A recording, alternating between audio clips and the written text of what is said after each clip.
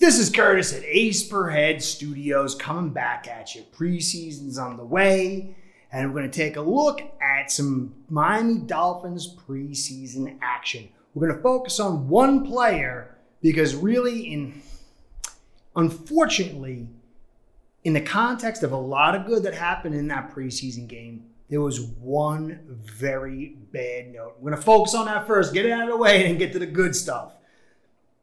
So we're going to do a film study on Austin Jackson's day against the Bears. And the question is, how concerning is the film of Austin Jackson? So we're going to get into it quick, and you can judge for yourself if you didn't get a chance to focus on it. But I did a video just recently about, there was a lot of talk about the Finns, Chris Greer, searching for a right tackle, basically a tackle, but everyone was assuming it was right tackle, a veteran at this late stage in the game. I said, it's no big deal, you know? Jesse Davis, I think, can handle it. Getting a backup to work behind Jackson and Davis is smart. I don't think it's a big deal. I think that the other, Eichenberg and Hunt, they were moved interior, and I think that's the best. I still stand by that. But given the situation that happened today, and, it's still time, it's preseason, but let's break the tape down. I think it could be a little bit of a problem. Okay, so Davis and Hunt played well today. There was a couple of miscues, a little this or that, but the Bears are pretty aggressive up front, and I think they handle themselves very well. Solomon Kinley, though, and the left side was the main problem. Solomon Kinley, who's expected to be a backup, just really struggled in the run blocking game.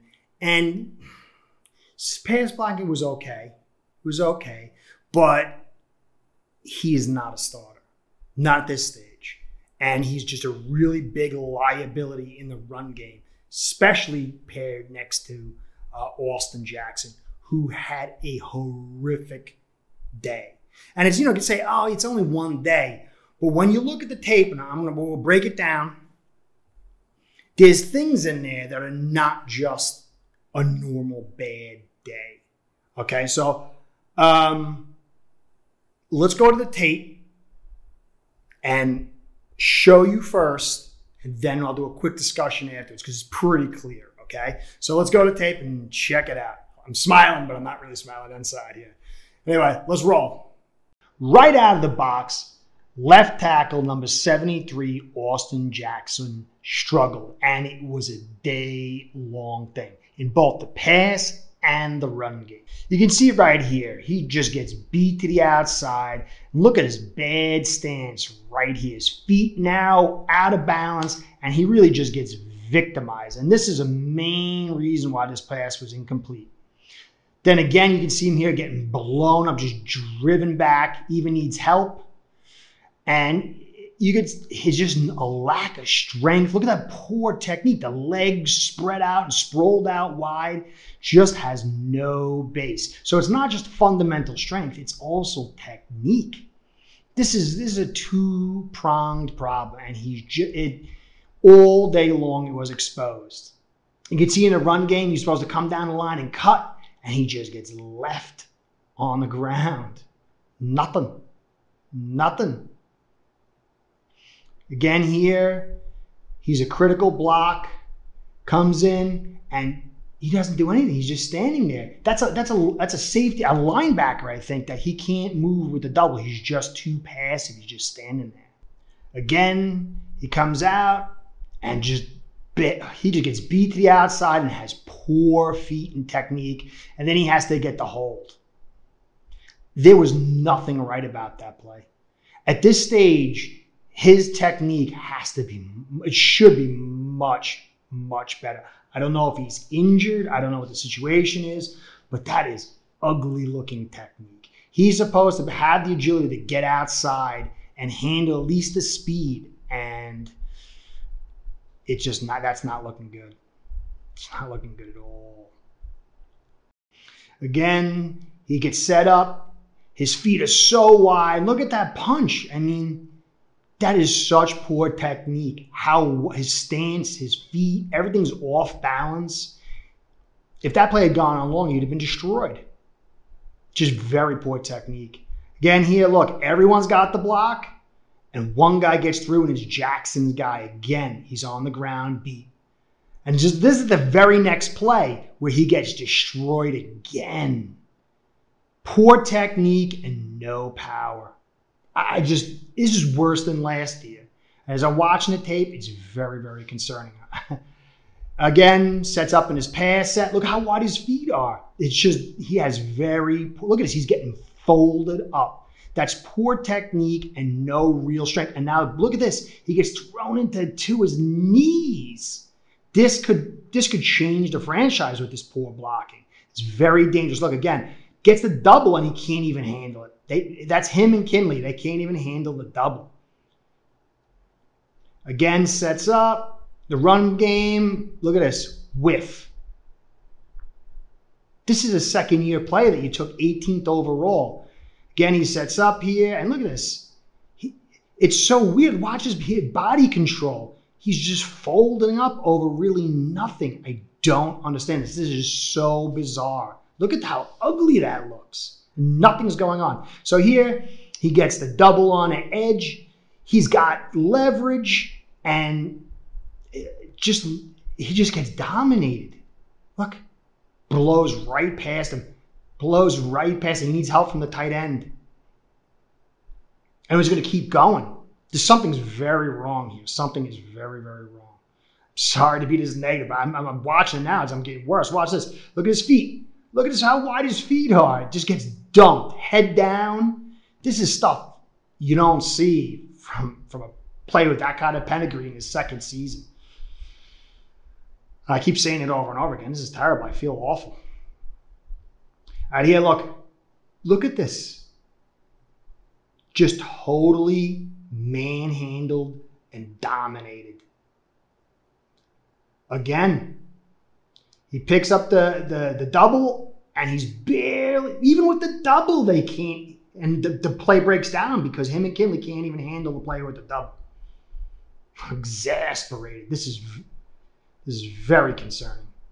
I mean, anything can happen at this point. I mean, watching the tape, next week maybe, I don't know. Has anybody else seen anything like this before? He's got to be injured. Watch this. Boom. Just totally dumped. Just driven back. That play, the quarterback's getting jostled because of that. That's like a guy who's like 40, 50 pounds lighter than him, too, on top of that. Watch this. He gets the chip help. But he's holding him, and he's getting driven back. And again, another play, more chip help, gets the spin, loses his footing, and he can't even maintain that. This is bad. This is abysmal. Watch, just totally driven back. Look at this. All right, you got to see the tape.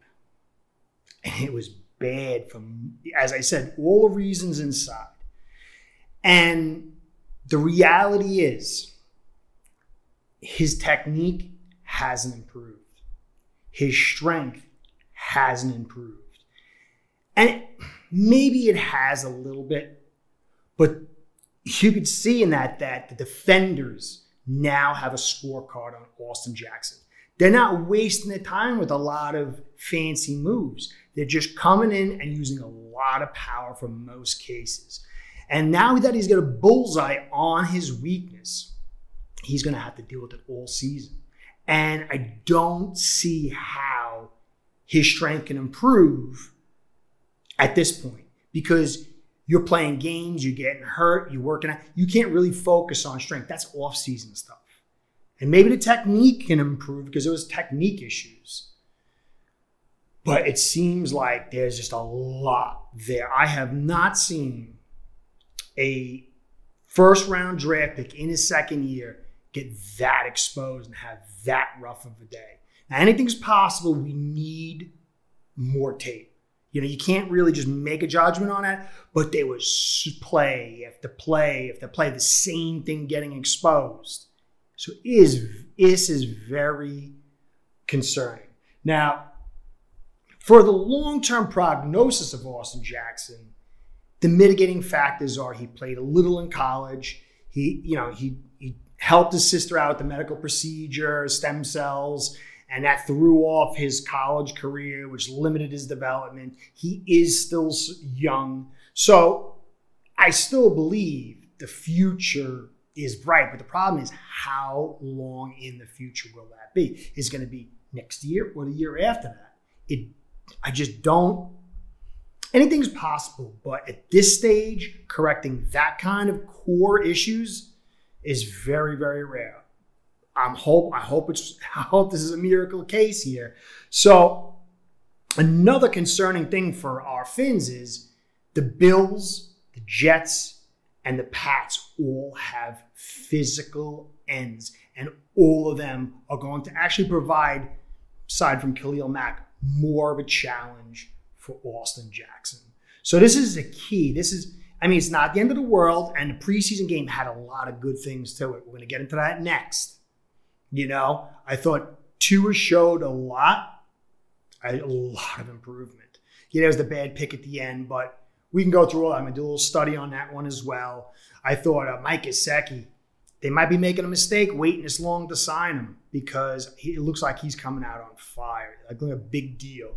And with Hunter getting injured, you're rolling the dice on what looks like a really good player that might end up walking, or you might have to overpay. Smythe looked good. Like I said, Dita looked pretty good inside. I was expecting him to get exposed. I thought it was going to be, but he looked pretty good. They set him up well. I said the right side of the line looked good. There was some good looks on the defense, a lot of good looks on the defense, a lot of good looks on the receivers. But this is a serious, serious problem. So anyway, this is Curtis.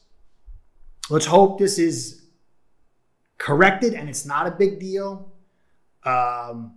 Fingers crossed.